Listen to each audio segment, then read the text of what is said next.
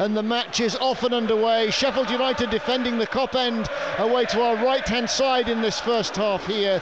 Ahmedhodzic back to Doyle, who's quickly got to his feet. The Manchester City loanee spreading it wide to Lowe, and in he goes, and Sheffield United have opened the scoring, and guess who?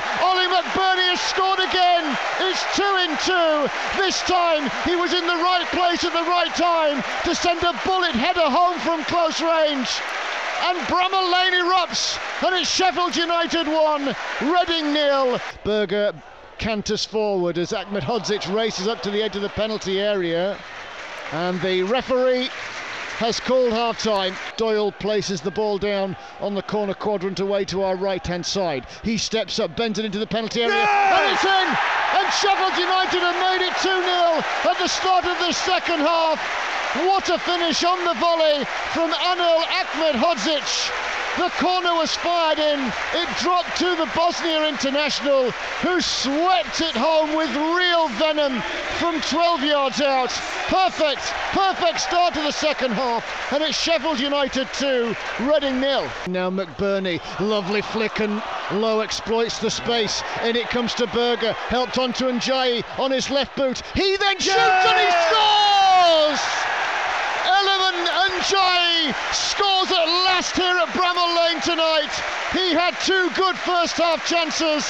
This arguably was the hardest of the lot, and he's bent it beautifully with his left foot past Joe Lumley into his bottom right hand corner, right at the Kop end, and he wheels away in celebration. No doubt about it now, Sheffield United in firm control of this match.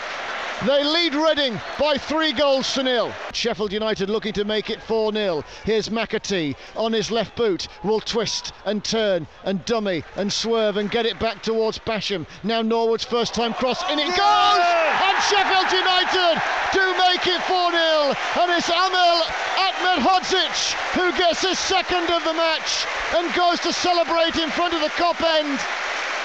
Well, it was a night billed as the top two in the Championship, and Sheffield United have made the then league leaders Reading look decidedly second best.